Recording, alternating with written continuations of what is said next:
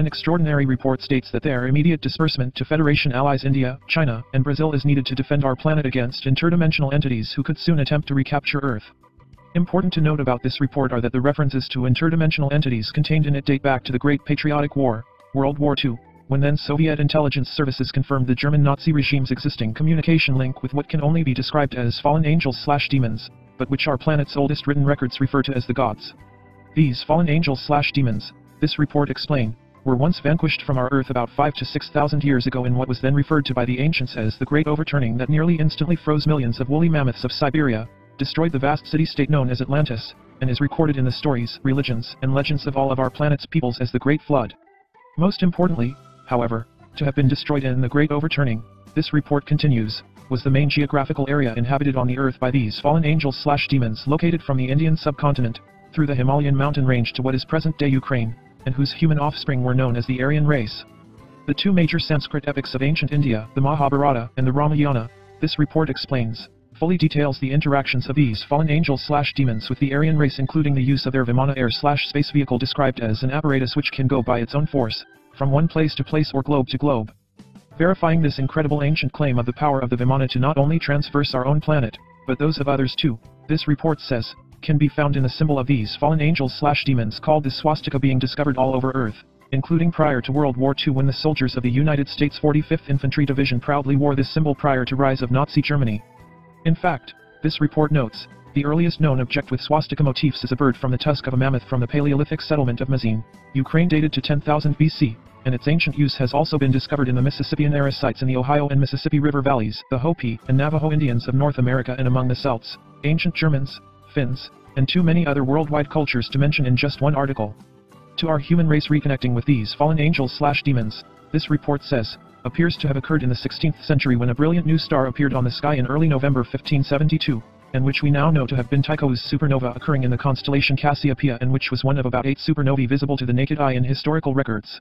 More critical to note about the Tycho's supernova, MSC experts in this report state, is that it also appeared to cause an interdimensional rift, allowing humans to once again communicate with the fallen angels/demons who had previously been expelled from our planet, the most important of whom was the personal astrologer-sorcerer to England's Queen Elizabeth I, John Dee.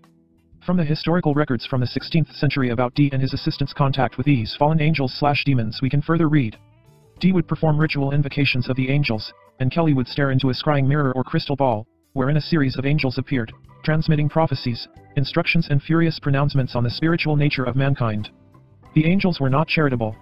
Raging at the fallen state of humanity, who have only become progressively worse since being sent east of Eden, they consistently liken humans to harlots, not in the sexual sense, but in the sense that they weakly allow their attentions to be captivated by literally anything except God. Over years of actions, the angels described the ordering of the cosmos, a series of instructions for ritual invocations, predictions of apocalypse and events to come in European politics, and, finally, the angelic or Enochian language, which they explained was the language of humanity, spoken before the fall of Adam. For Dee, this was not magic, but religion. He supplicated himself to the angels totally. Kelly, though, was terrified of the spirits, considering them demons and constantly begging Dee to cease the sessions. Dee insisted on pushing ahead, overworking Kelly to exhaustion and keeping him virtually prisoner at Morte Lake. The angels, for their part, detested Kelly, clocking immediately that he had previously engaged in demonic grimoire magic, and quickly became exasperated with both Dee and Kelly.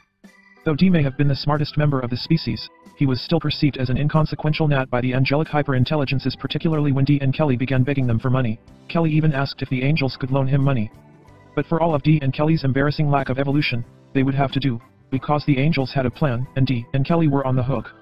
Put simply, the angels wanted nothing less than a new world order, run by divine principles, and proposed what must be one of the most dangerous ideas in Western history, a world religion, based on love and unity, as super-Christianity or terminal monotheism, which would not only reunite Catholicism and Protestantism but even Judaism and Islam into a fused whole, all made possible, of course, by the technology the angels had provided for direct individual contact with the spiritual agents of God, instead of relying on terrestrial authority or scripture. Combined with the foundation Dee had already laid for a temporal new world order under Elizabeth, this new religion would unite the souls of the entire globe, fusing all humanity into one state, and one church, all directed by the angels themselves, the New Jerusalem. So fervent were the angels that they commanded Dee and Kelly to present themselves to the court of Rudolph II, the Holy Roman Emperor, tell him he was possessed by demons, and command him to heed the angelic message. This was a death sentence, but Dee and Kelly, shockingly, made good on it. Rudolph ignored them, but the papal nuncio did not, and plotted their destruction. The Church, it seems, took D. and Kelly's claims seriously, perhaps as a threat to their very existence. Humans talking to God without scriptural or institutional mediation was not on the menu. To the evidence of the success of England under the direction/guidance of these fallen angels/demons, this report says, cannot be denied, as it began the British Empire on which the sun never set, that is until the end of the 20th century, when upon the death of Queen Victoria, in 1901, the German House of Hanover, of which Queen Victoria headed, disseminated their occult knowledge throughout all of the royal houses of Europe. What began then, this report grimly notes, was a century of wars deliberately initiated and controlled by these fallen angels/demons, intent upon total destruction so as to establish their one world religion, the most destructive being World War II. Causing World War II to be so destructive, this report continues, was the German Nazis' successful establishment of an interdimensional transport/communication device called Die Glocke, the bell, allowing for the first time since 1561 a Vimana Air/spacecraft to appear on Earth in 1937. The previous attempt of these fallen angels/demons to reintroduce their Vimana Air/spacecrafts on Earth since the Great Overturning, this report notes, occurred on April 14, 1561, when John Dee traveled to Nuremberg, Germany, and using the occult mechanisms he had been taught by these entities caused to erupt a furious sky battle witnessed by all of the residents of the city, and in which the fallen angels/demons were defeated. By 1937, though, this report says, an intact Vimana Air/spacecraft was not only in the hands of the German Nazis, they were able to start duplicating it, resulting in what are now referred to as the Foo Fighters, a term used by Allied aircraft pilots to describe various UFOs or mysterious aerial phenomena seen in the skies over both the European and Pacific theaters of operations. Even after World War II, MSC experts in this report say, the Nazi Germans' remaining Foo Fighters, along with the Die Glocke device, were secreted to Antarctica, where they remain today, and attested to by numerous high-ranking present and former Russian military officials. To how great of a danger our planet is in due to these fallen angels/demons reappearing with their Vimana Air/spacecrafts, this report warns, is evidenced by the mysterious December 9, 2009 event called the Norway Spiral, where a fantastical otherworldly spiral appeared in the night sky over both Norway and Sweden, and which the ancients of people of our planet had all recorded was sign that always preceded the arrival of the gods. Equally as critical to note about the 2009 Norway Spiral, MSC experts state, is that within days of it occurring, dozens, if not more, mysterious crafts began erupting from deep beneath Siberia, leaving massive craters and hurtling into space, with one of them being tracked this week where it has taken up an orbit around our Sunday. As President Putin this past August, 2016, classified as a potential national threat any news/information relating to these mysterious crafts erupting from beneath Siberia, this report does note, however, it further states that what is now called the Chelyabinsk meteor event of February 15, 2013, that exploded with 20-30 times more energy than was released from the atomic bomb detonated at Hiroshima, was, based on orbital trajectory, in actuality an apparent attack against the Siberian region, where these mysterious crafts are being launched from, and was exactly like the June 30, 1908 meteor attack upon this same region that is now called the Tunguska event. Also, and perhaps most disturbingly, this report concludes, ACU attempts to demonize President Putin and embroil Russia in war are, in fact, an elaborate masquerade designed so that these Western powers can overrun Siberia to destroy/dismantle what by all appearances seems to be an ancient defense system designed to protect our planet from these fallen angels/demons who are now in league with, if not outright controlling, nearly all of the Western nations on Earth. And finally, though not exactly referred to in this MSC report, Western scientists appear to be preparing their citizens for what is to come by publishing many scientific papers this past year proving that parallel worlds exist and interact with our world, a position, mind you, first stated by the renowned French scientist and UFO researcher Jacques Vallée, who decades ago warned that what are commonly called aliens from other worlds may, in fact, be fallen angels and demons.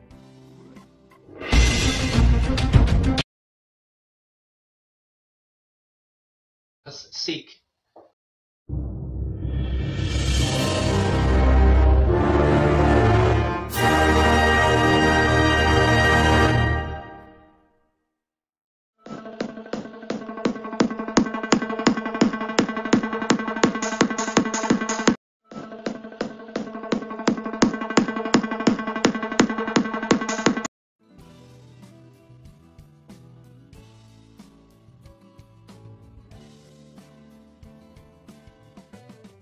An extraordinary report states that their immediate disbursement to Federation allies India, China, and Brazil is needed to defend our planet against interdimensional entities who could soon attempt to recapture Earth. Important to note about this report are that the references to interdimensional entities contained in it date back to the Great Patriotic War, World War II, when then Soviet intelligence services confirmed the German Nazi regime's existing communication link with what can only be described as fallen angels/demons, but which our planet's oldest written records refer to as the gods.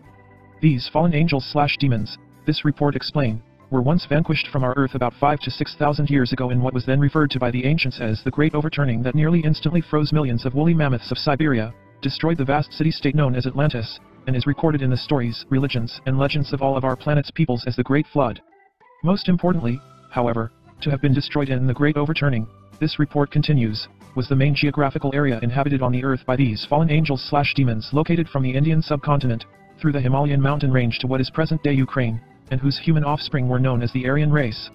The two major Sanskrit epics of ancient India, the Mahabharata and the Ramayana, this report explains, fully details the